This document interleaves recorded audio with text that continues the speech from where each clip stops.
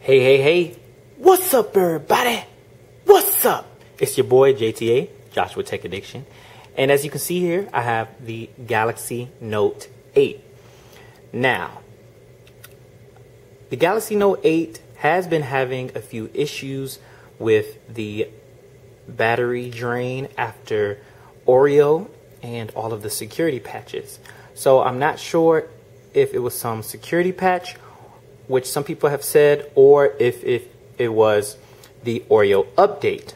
So in this video, I'm going to show you how you can stop battery drain and get amazing battery life back on your Galaxy Note 8. So here are a couple tips and tricks, and let's get started. First thing I like to say, on my phone, as you can see, I am no longer supporting the TouchWiz home interface, which, not to say I'm not supporting it, because I actually don't mind TouchWiz, but I noticed TouchWiz was doing significant drain on my battery, because this is one of the apps you should actually download, which is Accubattery. Now, for some of the features, you do have to pay, but that is okay, because it's totally worth it. It will show you your battery health, which here it shows mine is at 93%. Estimated capacity, 3,058 milliamps versus the design capacity of 3,300 milliamps. So this goes through a breakdown. It has charts, graphs, how it's discharging, and what's causing most of the discharge of your device here. So I would definitely say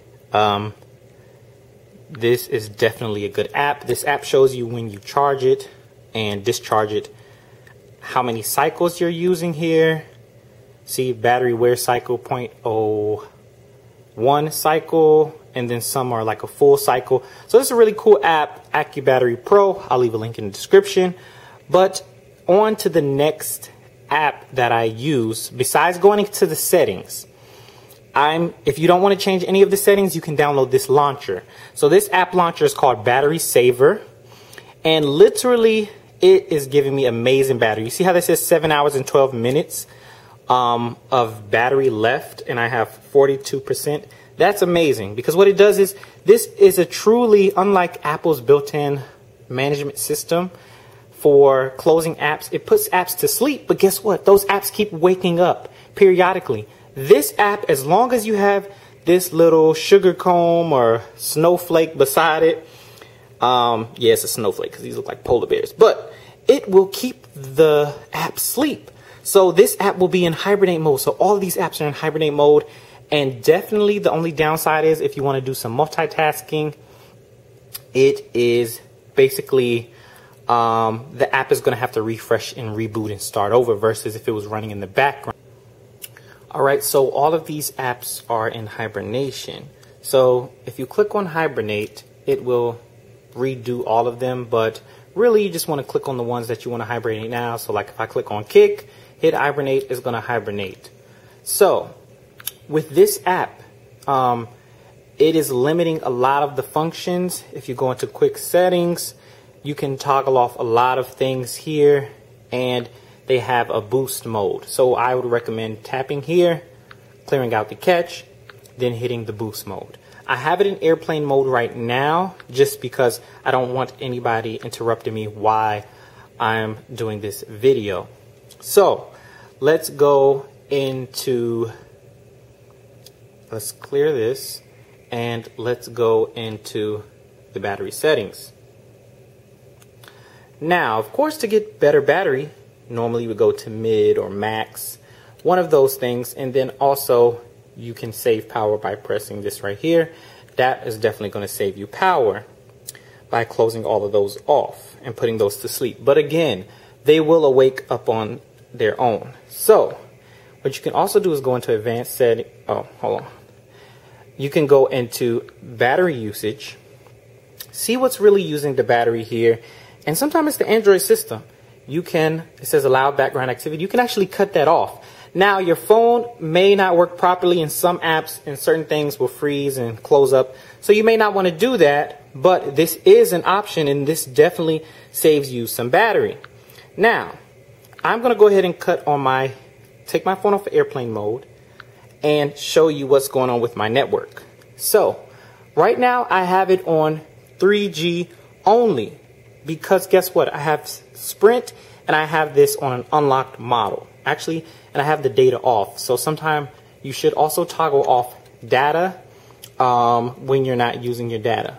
But most people won't do that.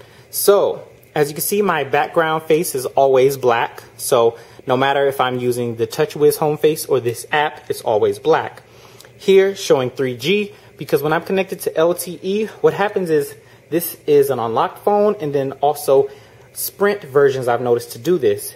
If you have LTE, but it's not the best signal between LTE and LTE Plus, your phone will go back and forth between LTE and LTE Plus, and switching back and forth between those type of bands and those networks drains your battery. And I noticed it was draining it significantly, so I did something about it, and I just stuck to 3G, which is decent enough for most things. But when I want to do downloads and heavy lifting apps that need a lot of data hungry, I turn it back up to LTE.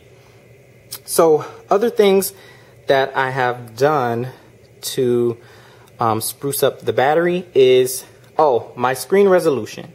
So I always leave my screen display down to HD plus. You have different options here, FDH, WQHD, which is the highest resolution. I would not recommend having it on this. You can have it on the middle, which still looks great, but the lowest is definitely going to give you the maximum amount of battery. Also, auto brightness. I turn auto brightness off. Of course, blue filter is off because that does drain battery, but only when you need it at nighttime. But again, auto brightness off, and my brightness level, I'll always keep it low. Now, I know some people, they just love to keep their brightness to the max, all the way up, even on their iPhones and other phones, which is okay. But me, even when I do graphic design work on my Mac, I like to keep the brightness here. So that's what is going to stay on my phone. The other thing is the LED indicator. Now, I do love this to be on, so I know when my phone is charging and when I get a new notification, so I leave that on. But I would recommend that you actually just go ahead and turn that bad boy off, because that is going to be a culprit of draining some of your battery. With the screen timer thing, I would leave it on for a minute, because with screen timeout, you definitely are going to drain more battery by the screen turning off, then you turning it back on. The screen turning off, turning it back on. So after 15 seconds of inactivity, it goes off. So I would just advise you to leave it at least 30 seconds or a minute. That should be good enough to, if you fiddle with something or drop your phone or do whatever, you can go back to your task without the screen timing out. The best thing to do if battery drain is occurring as well is to just turn on power saving mode. You definitely have the mid, and then it shows you here what power save mode is turning off, and then just apply it and let it extend your battery. Now, this isn't extending my battery by too much, but definitely by an extra hour, and if you're out and about, definitely is going to help. So definitely do that. Another thing is, so max. If you really want to do it to max, then you see max limits CPU and all of these great things. So just go ahead and click it, and you're definitely going to get amazing battery. The good thing about ultra power saving mode, max power saving mode, is the fact that you can still use your essential apps to actually keep operating your phone, make phone calls, check Google Maps. If you have the WhatsApp app installed, it'll let you use WhatsApp. So these are all the apps that I'm still able to use, and this is perfectly fine for me. I'm not checking Twitter like that, or Instagram or Facebook, so I don't need it. Now, one thing some people might complain about is, where's the email? You can always check email through the web browser, but just in case you're a little picky, delete the camera app, which is amazing. You can still use the camera app in this mode, but boom, and just add your email or your Gmail, you're good to go. You can add your voicemail, voice recorder. So the basic functions, guys, Google Chrome is here. Your clock is here. So the Note 8 is definitely still a big win. As you can see, my phone is still on 3G, and guess what?